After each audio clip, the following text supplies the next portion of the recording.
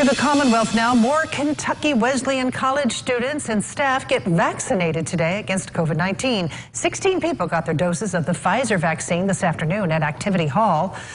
College officials say at least half of all their students and staff are now vaccinated so far, and they want many to get it before the fall semester starts. Everything that we do at Wesleyan revolves around relationships and activities and the things that we can do in person. And so to have as many people vaccinated as possible means that we can get back to doing those things on campus and having those signature experiences. KWC says more vaccinations means less of a need for contact tracing, since those fully vaccinated don't need to be quarantined after being exposed to the virus.